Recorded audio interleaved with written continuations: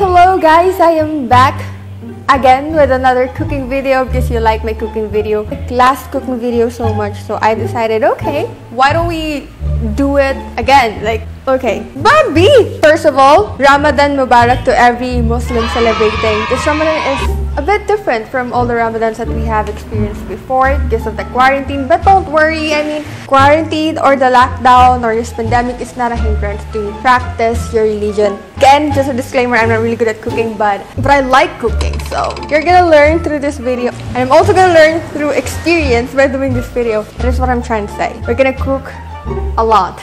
Madali lang yung mga recipes na gagawin natin. For this first episode, I am going to do a marinade dishes. So, that's gonna be challenging. This is going to be a really challenging series, but I am willing to learn. So, for our first dish, oh, British ka na, te.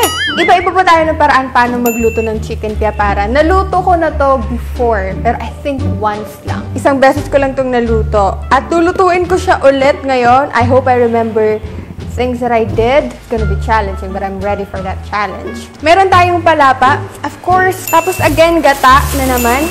One for the sabaw, and the other one yung sa chicken piaparan mismo. Dalawa na to.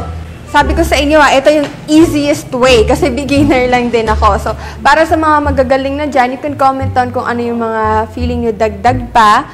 So, red bell pepper at bawang, onions right here, at kamatis, salt and pepper, and turmeric powder. So, yan lang. Napakadali lang, diba? So, tara!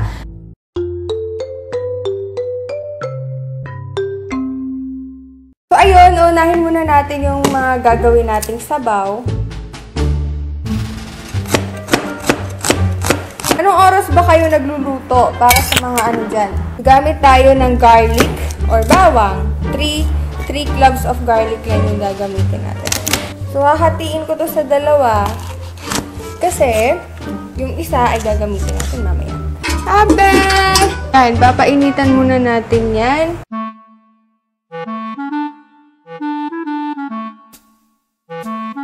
Ngayon, ilalagay na natin yung kamatis. Hintayin muna natin yung lumabas yung juice ng kamatis. Saka natin ilagay yung manok. Ito yung para sa sabaw natin. At ito naman yung para sa chicken, sa piaparan.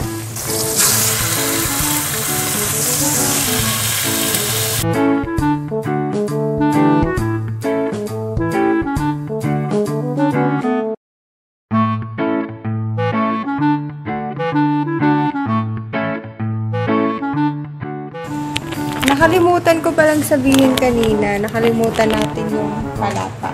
So, dapat maglalagay tayo ng palapa dyan sa sabaw. Pwede na natin ilagay yung isa pa. Konting asin.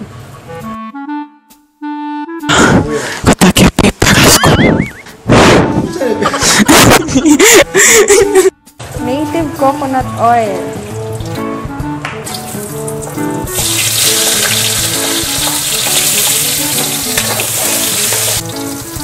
Ang bango. Palapa.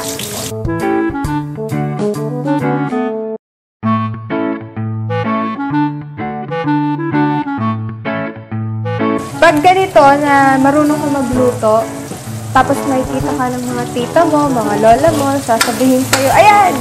Pwede na yan mag-asawa. So, ilalagay na natin ang pinaka second to the last. Hindi natin kinunan ng gata. Ay maglalagay ako ng mga konting sabaw. Kuha lang ako ng mga dalawa. Ganyan. Mas masarap kapag yung ginagamit na chicken, native chicken. Mas masarap pag ganun yung ginagamit.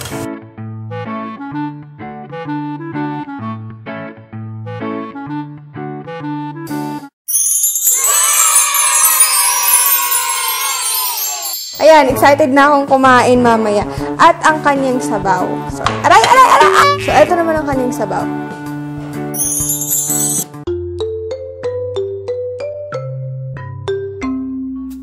Suot ko naman ang aking cooking shirt. This is not exactly a cooking shirt. Kapag nakikita niyo yung suot ko to, meaning magluluto tayo ngayong araw. So, ngayong araw, para sa ating simple Ramadan recipes na feeling ko naman ay masusundan nyo kasi madali lang gumawa ng mga ganito pagkain as long as you have the ingredients. And kailangan lang natin for this Kyuning rice or the yellow rice ay rice. Siyempre, kailangan din natin ng kalawag. Kalawag ang tawag dito sa Maranao. Pero turmeric powder. This is turmeric powder.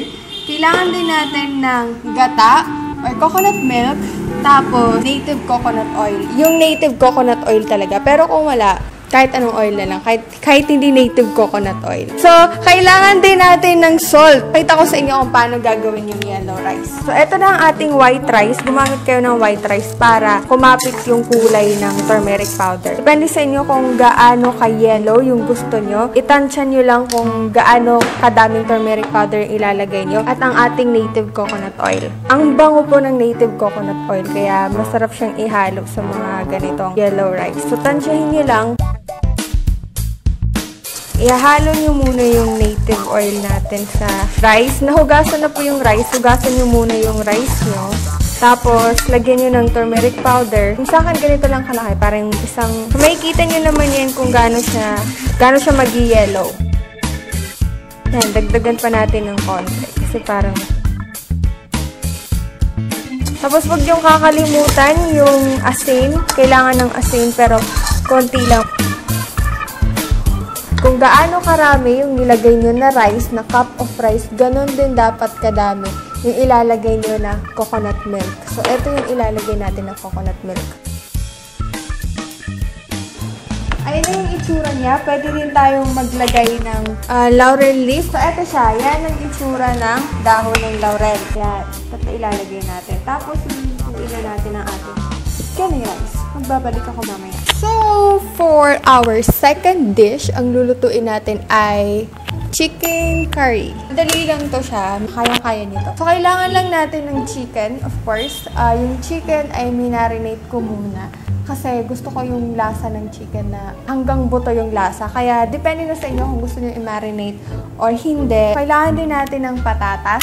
Kailangan natin ng patatas, hindi tayo si Princess Sarah. Kailangan din natin ng carrots. Pwedeng dalawa din, pwedeng tatlo, depende sa inyo. Bell pepper, red bell pepper. Kailangan din natin sibuyas at bawang. Tapos, pwedeng gumamit kayo ng gata, coconut milk, or evaporado. Depende sa inyo. Pero ako mas gusto kong gamitin to kasi gumamit na tayo ng gata. Doon sa Kyuning rice, ayaw natin ng masyadong maraming gata. Itong Del Monte Quick and Easy Curry Mix. Not sponsored. So, ayan lang. Yun lang yung kailangan natin. Kung kayong magdagdag ng luya, feeling haba, depende sa inyo kung gaano karami yung luya na ilalagay nyo. So, ayan lang yung mga ingredients na kailangan natin.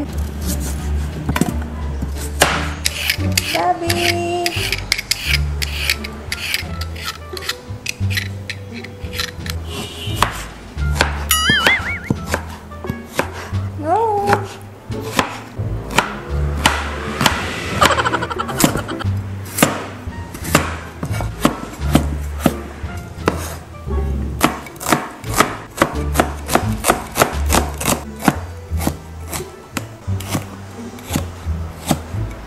Nakalagay na dyan yung onion, yung chicken. Magdadagdag na lang tayo ng salt and pepper. Wala kaming garlic ngayon. Lagyan nyo ng tubig. Then, for 20 minutes, ibuboil lang natin siya. Habang niluluto natin yung chicken, gawin na natin yung mashed potato.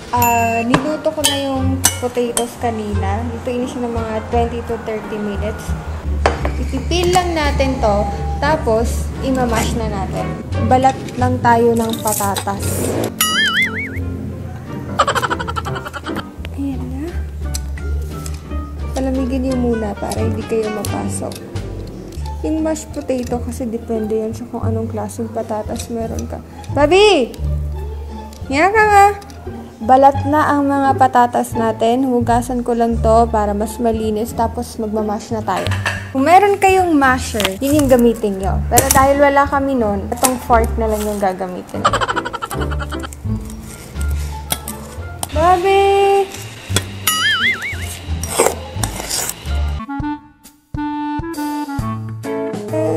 Kasi mamaya, magiging mas creamy pa to. Kailangan durugin lang natin siya ng maigi. So, mga after 20 minutes, dagdag na natin yung carrots. Tapos, patatas. at yung ating red bell pepper. Mag-aantay tayo ng mga 15 minutes. Saka natin ihahalo yung evaporada or yung gata, tsaka yung curry mix natin. So,